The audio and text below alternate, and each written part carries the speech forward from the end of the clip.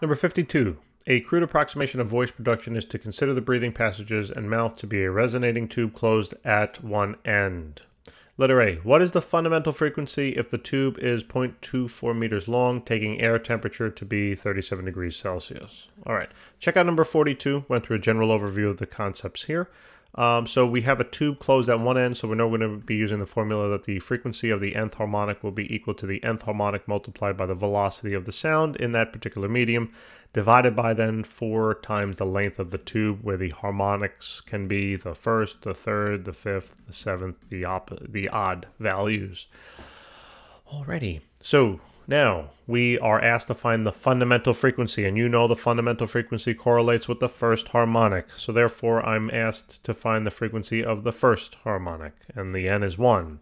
The velocity of sound, did they tell it to me? No, of course they didn't, but they gave me the air temperature. So whatever we got to do, we have to take that air temperature and convert that basically into a velocity of sound. Or in other words, we have to figure out how the air temperature would affect the sound, and we understand that we have a formula over here that relates that, right? So the formula will be the 331 multiplied then by the square root of the Kelvin temperature divided by 273, all divided now by 4 times the length of that particular tube. And now we have everything we're going to need. So this is 331 multiplied by the Kelvin temperature. So the Kelvin temperature is going to be 273 plus then that Celsius temperature they gave us, right, which was the 37. So 37, right, and then that's all divided by under that radical, 273. Divided then by 4 times that length of the tube, and the length of the tube they told us is 0.24 meters. All right, and voila. Just simply plug that on into the calculator now. So there's going to be 331 times square root, parenthesis, 273 plus the 37, divided then by 273 all under that radical, and then divide that now by parenthesis 4 times 0.24, close the parentheses, and what do we get? We get about 367 or so. 367 hertz. All right, so that's the fundamental frequency. So that takes care of letter A. Letter B.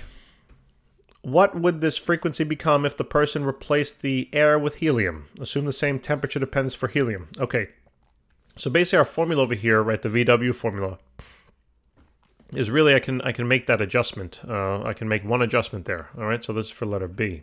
So the formula VW equals basically VW, say VW at 0 degrees Celsius, then multiplied by the square root of the Kelvin temperature divided by 273.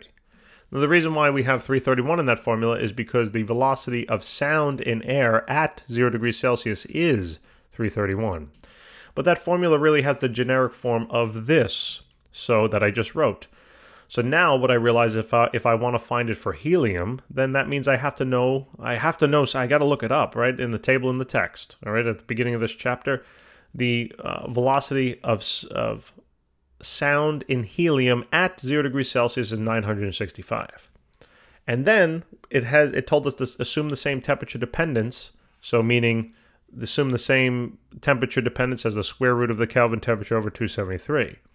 So basically the velocity then of the sound in helium, okay, will be equal to the 965 multiplied then by the square root of that Kelvin temperature. So there's 273 plus the 37, all divided then by 273. Why don't we just get a value here? So the velocity of the sound in, I don't know why I wrote water, helium is going to be, so this is 965 times then the square root of 273 plus 37, all divided by 273.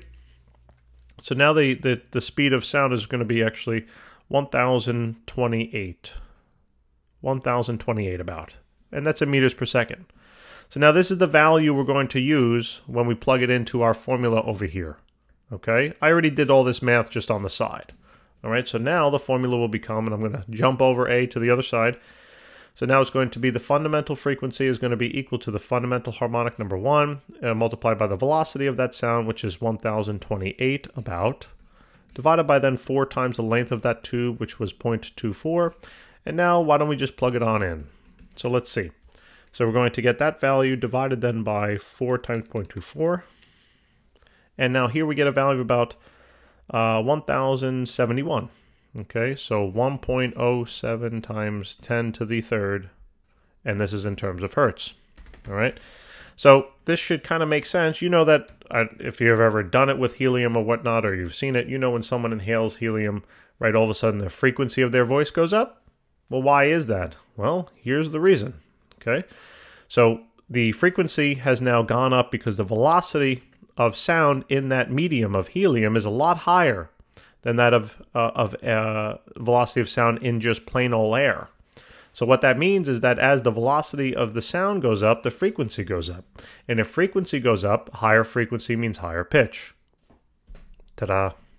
Guys, thank you very much for tuning in. Appreciate it. Please remember to help us out and subscribe, and we'll see you soon. Have a great day.